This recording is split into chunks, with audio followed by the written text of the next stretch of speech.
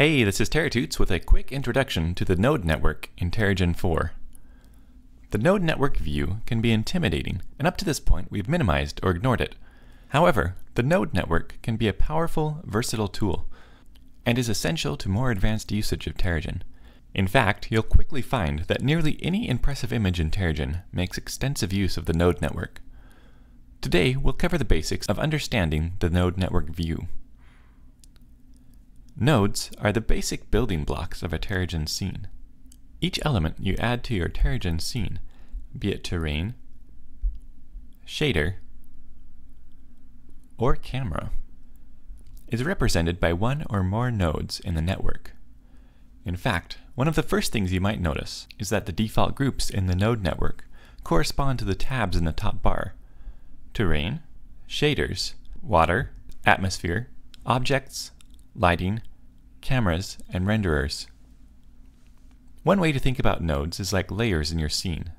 Each node has one or more inputs and one output. The node takes the input data, does something to it, and gives an output.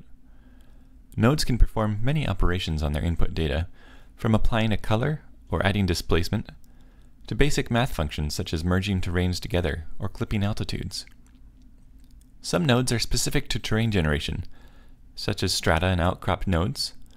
Others are more generic, such as addition and multiplication nodes. Each node builds a link in a chain that creates your terrain, colors it, and eventually ends up connected to the main planet node. Node networks can range in complexity from relatively simple, such as the network from the default scene, to more complex, such as this one from one of the Terragen preset scenes.